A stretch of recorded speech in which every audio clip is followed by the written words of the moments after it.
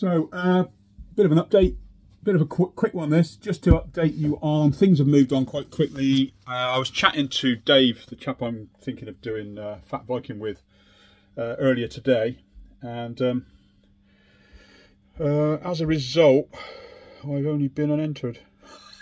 So we're in. I think we're in. It should be somewhere on there.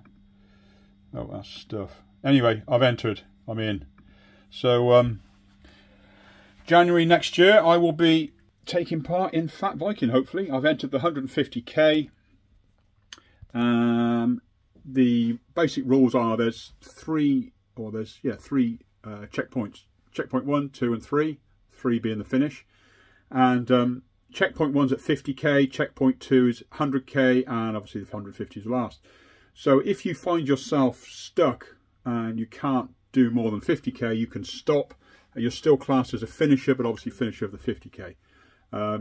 So we've entered the 150k because we got pretty sure by next January. It's January the 27th next year, 2024. I'm pretty sure that I can be fit enough to do 150k at a very slow pace. The trails are pretty groomed, it looks like, so it's all nothing's too crazy. It's just a matter of coping with very, very cold weather, because it's going to be January. God knows what we're going to be faced with.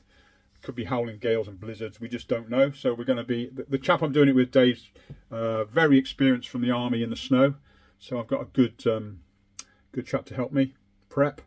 We've already been talking about stuff in the last hour. I've got to remind myself, I've got a long time to get ready, but I'm going to be filming the prep. People have already asked about what I'm going to be doing with bike spec and stuff like that. So the idea of this video going forward will be our preparation for doing it, planning, training, kit, all the rest of it. So as well as other stuff, because obviously I'm doing other things as well. I've actually got an event of my own that I've organised, which is just a social, which is called Fat Fest. That's in June. In the Cotswolds, just up near me in Cranham. So that's got fat bike riders coming to it for like an annual ride. So I'm organising that. That's not going to be too bad. I've got lots of people helping me. And obviously I've got Smokestone to run as well with these new frames, which has been occupying a lot of my time today. So all good, all good. Let's keep it going. Keep the positivity going, and onward and upward. Okay, thanks for watching. Just a very, very short update. Just thought I'd let you know I'm in. No going back now. Bye. Catch you later.